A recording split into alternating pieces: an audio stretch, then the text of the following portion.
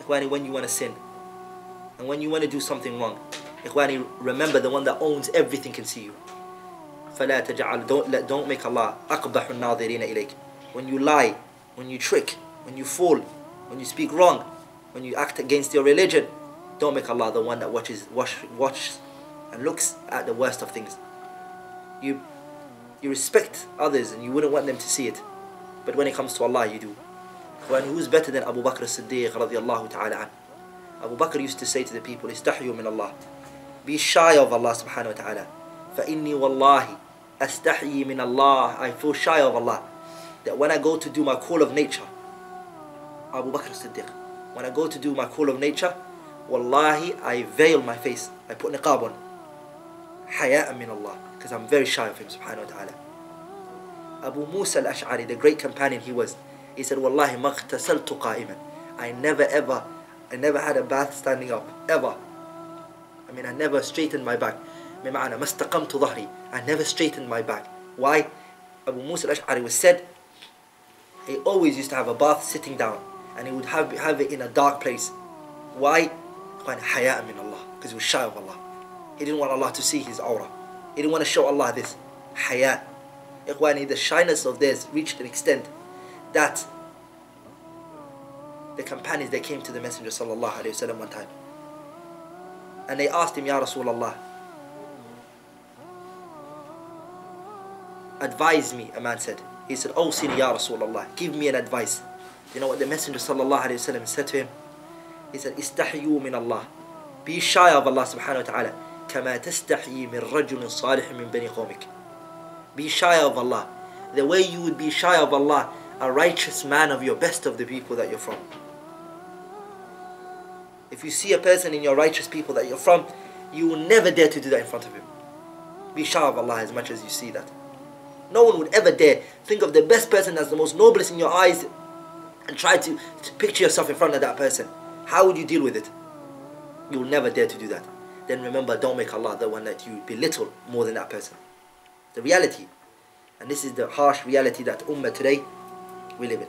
And all of this comes back to lack of understanding of what these ayat and these verses mean. Ikhwani, the Sahabas were not metals and robots. The Sahaba Ridwanullahi alayhim ajma'in wa Ummah, every verse they looked at it and they sat down. And they made it enter their body and their minds and their hearts. And they digested it as it was. They lived by it day. They lived by it in morning. They lived by afternoon. And at night before they slept, they lived by this. It was a principle that was qa'im, forever to be.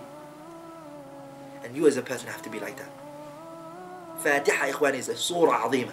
It's one of the biggest surahs in the Quran. If it wasn't, Allah would have not said to his Prophet, وَلَقَدْ أَتَيْنَاكَ سَبْعًا مِنَ الْمَثَانِ.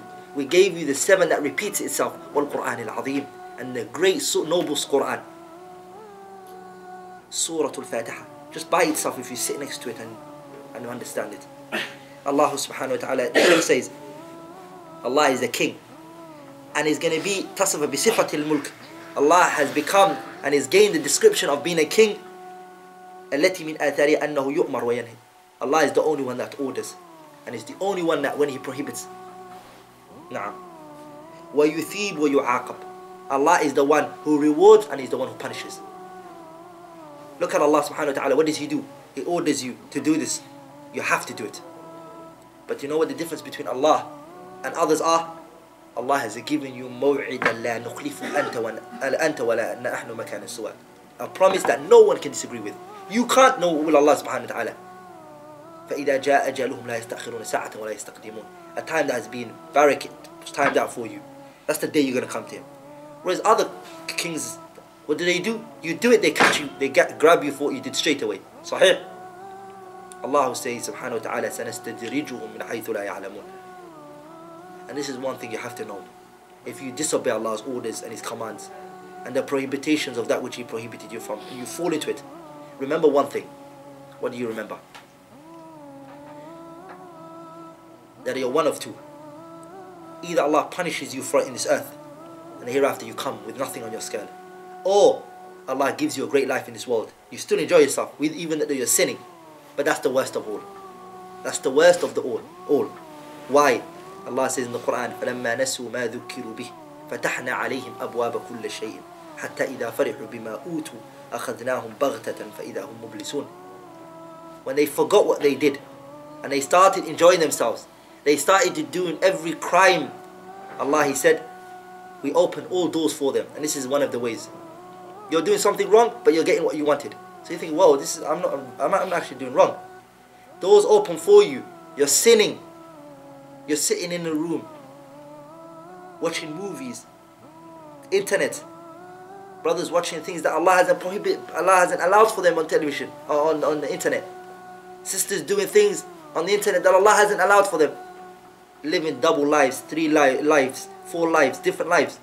4 or 5 Facebooks with different names, different pictures. She wears niqab outside, but inside she's wearing something else. The brother, he thawb, salah, masjid, you find him. But when it comes to the internet and he's at home by himself, he knows nobody can see him.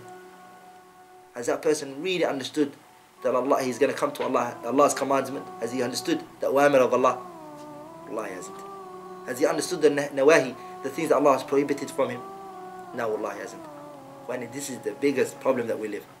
The people haven't taken everything into their hearts. Wallahi, if you did, wallahi, I swear by Allah's name, if you really believe all of this in which you hear, your mind and your concept and the way you live will be different. If somebody was to put a camera into your room, they would see you more pious than you are when you're with the people. Your family members who are around and see you by yourself, when you're not around, they will see a different life in you. But the problem is, ikhwani, is there's no connection between the heart and that which is being taken into the heart mind. This dars and this reminder, you go home, take it home as a knowledge, as a concept, but you don't take it as a, put it in your heart and take it into implementation. It's the biggest mushkila we find. See, people now taking all of this, they go home. 10 months later, years later, they're still in the same mushkila. Where's all of this gone?